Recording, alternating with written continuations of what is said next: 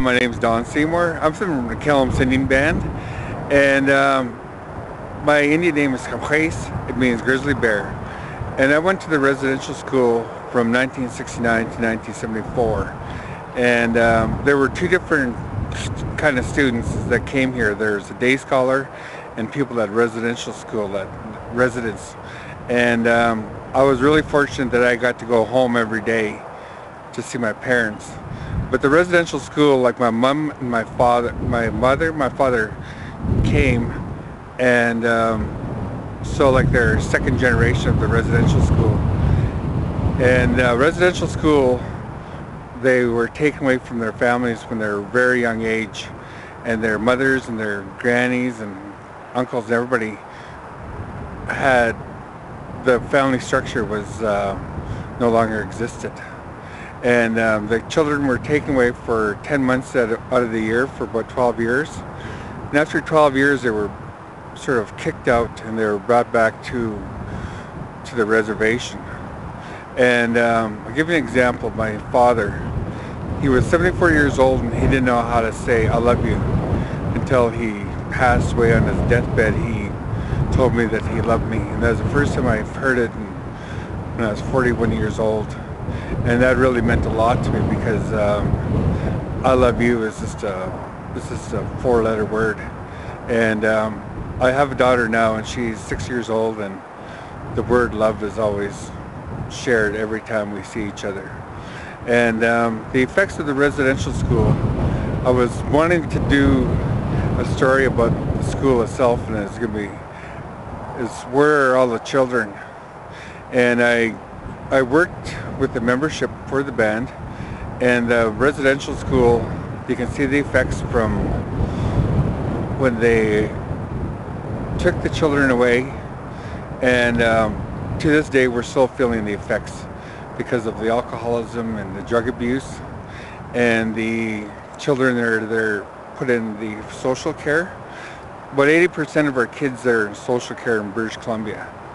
And another high stat for First Nations is like the penitentiaries. About 60% are First Nations. And the other high stat is we're only 1% of the whole population in Canada. So you kind of put all that together, and it all stems from the residential school. And they were only here for 100 years, but we lived in harmony in this valley for over 40,000 years.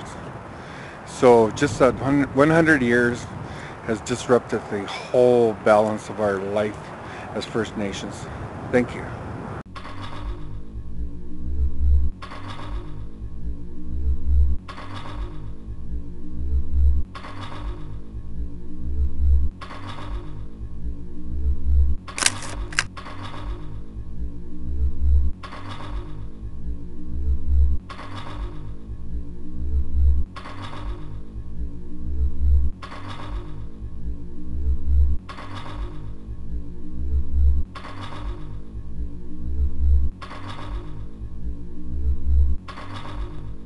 The student residential school closed in 1978.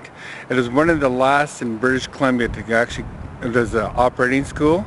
And what happened is, like, the band took over control, and way back when we didn't know what to do with these buildings.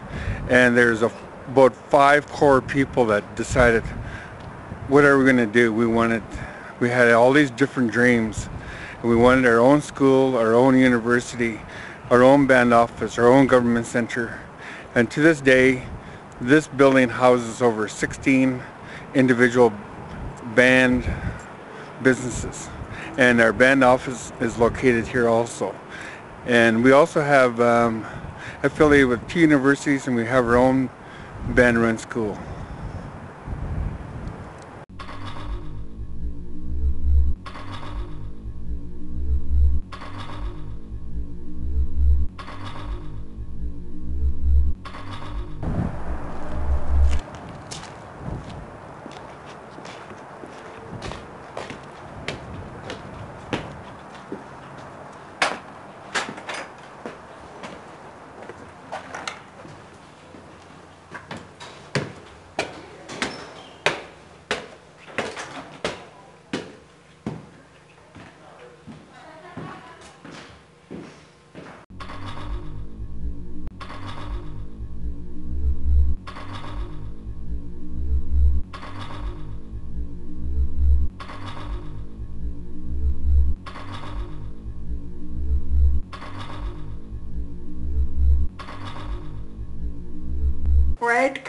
and squashed Evelyn Camille. Hello, my name is Evelyn Camille. I am shoe swap from Kamloops Indian Band.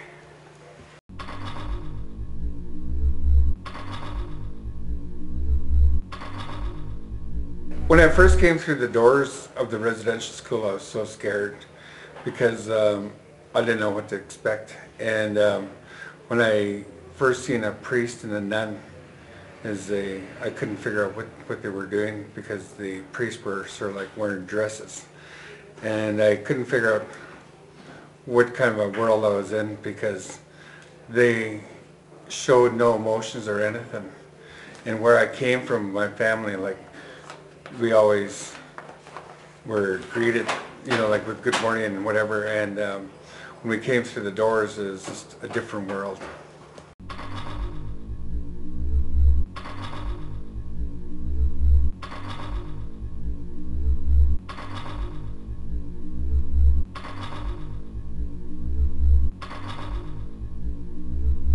It's like penguins.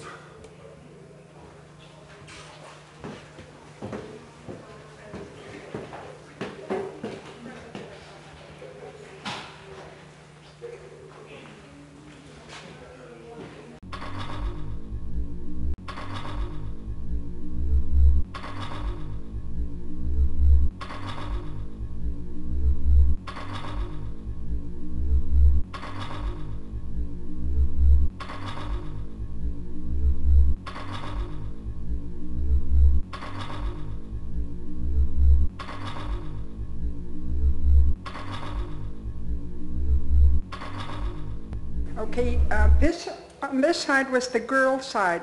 The boys and girls were completely separated as you entered into this building. And on that side is the boys' side, and right in the center is the chapel, on which we spent considerable time. It was learning the prayers of the Roman Catholic. I spent 10 years in this school, in the Kamloops Indian Residential School. I was about 5 or 6 when I first came. I don't remember, but I remember the bewilderment, the sadness, the loss of my identity as I entered in through that door. We were herded downstairs to the recreation room and stripped completely of our identity. Our hair was cut very short above the ears, and everything of our personal items were taken away.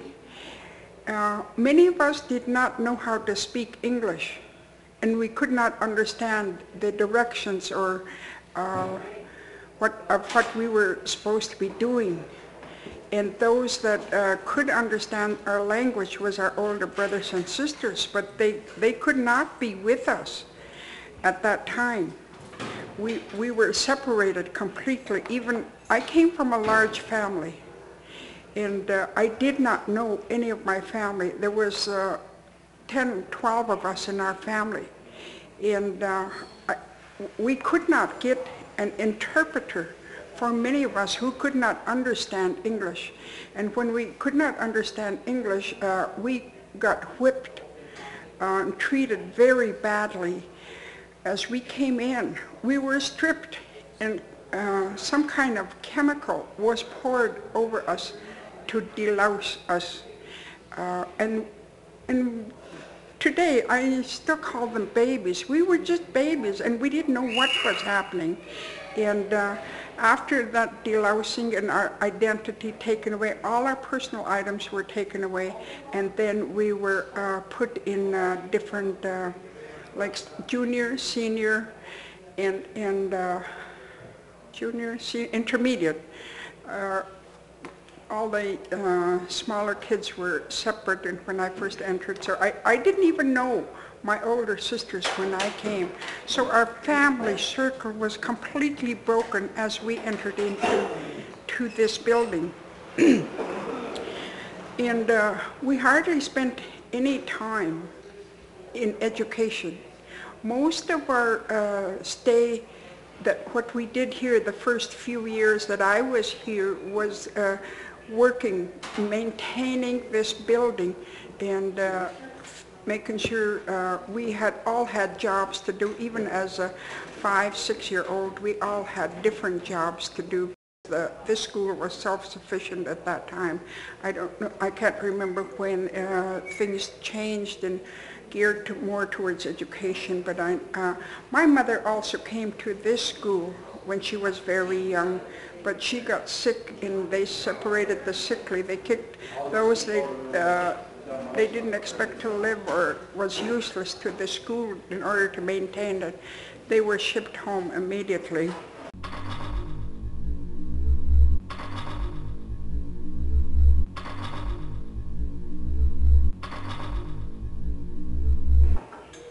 Well, we can get here and we go downstairs after. You can interview it here and then kind of view it down there.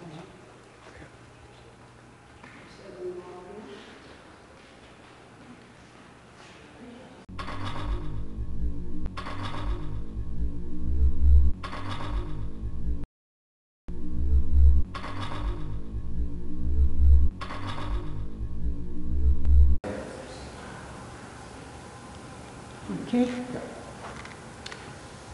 was about 8 years old when I came here, and I didn't know how to speak